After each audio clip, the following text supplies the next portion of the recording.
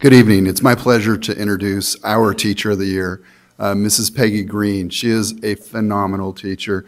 I've been a principal now for over 12 years, and the passion that she brings to her classroom is second to none on our campus and any campus I've been principal of. And she is completely dedicated to her students, and she has two little guys that she's dedicated to at home, but her students love her. They always come back to visit her, and I think one of them is running around here somewhere.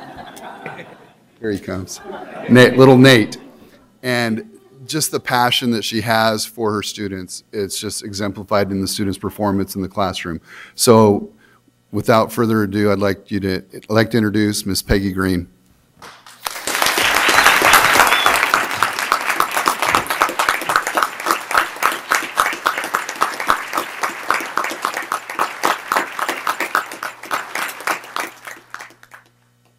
Thank you so much.